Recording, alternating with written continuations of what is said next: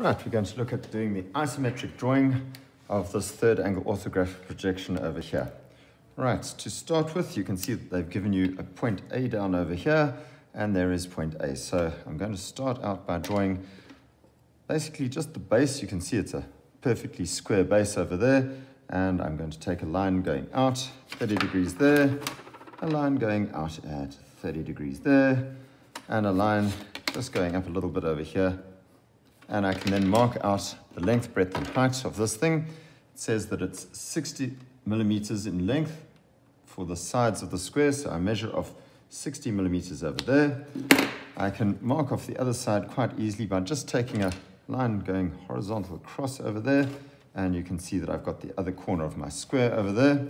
I can take a line coming up from there, and a line coming up from there.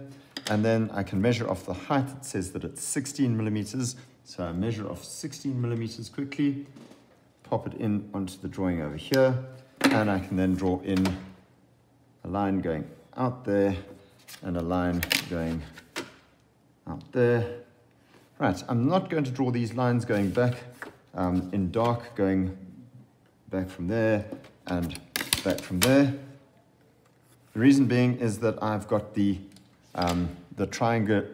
triangular prism to draw in. Right, I'm going to just darken in the part that I can see, and in that way, if I did run out of time in an exam, at least I'd get the marks for that little portion that I know is in my drawing.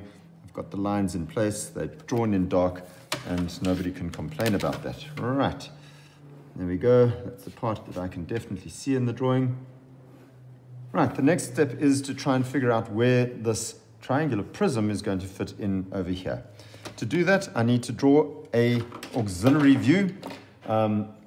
So I'm going to find out what the length of that side is. It says it's 44 millimeters. I'm going to come up here, and I'm going to draw a little auxiliary view. Let's draw a little construction line there. I'm going to measure off 44 millimeters on that. 44 millimeters.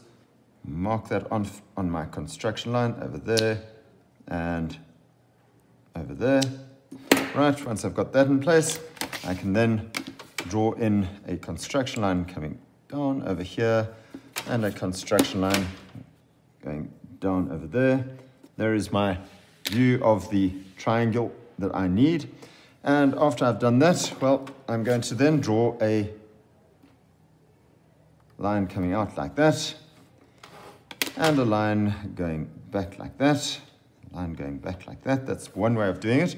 Or I could just find the center of this thing, which might actually be more useful to us. So I'm going to find the center, the 30-degree line that I just drew, 90-degree line going over there, and a 30-degree line going over there. Right, there's my center. Let's call that O. Okay, right, what I'm going to do is I'm going to find O on the base over here. So it says over here that I go 30 millimeters back. Okay, so I can take my pair of dividers and I can measure off 30, or I can use a nice simple technique to find the middle of this line over here. What I'm going to do is I'm going to draw a line coming out like that. I'm going to draw a line dropping down like that. And if I draw a line going back at 30 degrees, I found the middle of that line, which means that I've got 30 millimeters going that way and 30 millimeters going that way, which means that I can draw a line coming across over there. Right, you can see that the center is going to be in the middle of this thing. So same story over here.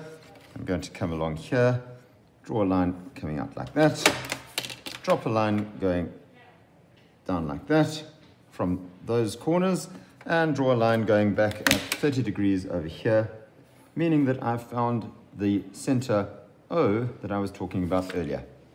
Right, what I'm going to do from there is I'm going to take a line going straight up.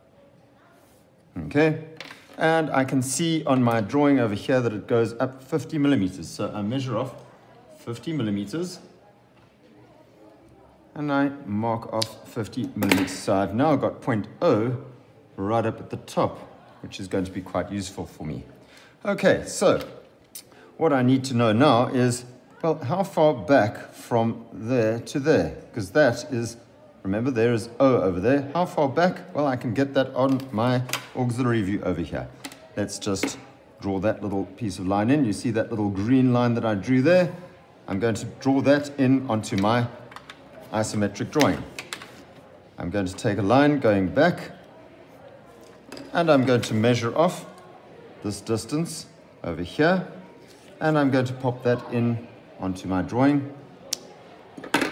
Right, there is that point, that distance away from O. I can then take a line going out like that, and I know that that distance over there, I can mark that off on this line, over there, and over there. Note that line is going at 30 degrees, which means that it is an isometric line, which means that it holds true that that line will be the same length as on the 2D and the 3D drawing. Right, I now need to find that point over there. Okay, you can see that it's coming out, and I can then just extend this out over here. Note that little piece of line over there coming from O.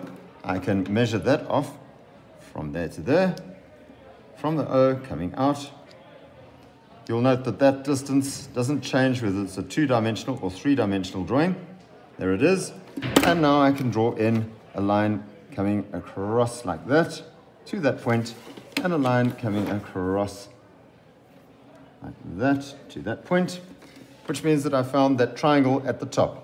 All I need to do now is to drop some lines coming down from the corners, from there, and if I wanted to, I could drop one down from the back, but it's unnecessary. And what I need to do now is to measure off that 50mm distance. There's the 50mm in the center. It's not going to change on the corners because it's a prism. So I can mark that off, and I can mark that off over there, which means that I can draw in my triangle on the base over here, and I can drop a line down there and drop a line down over there, and I can finish off my drawing by just counting the corners. 1, 2 lines going into that corner, meaning I need that third line, and 1, 2 lines going into that corner, meaning that I can get that line as well. And there's your drawing done.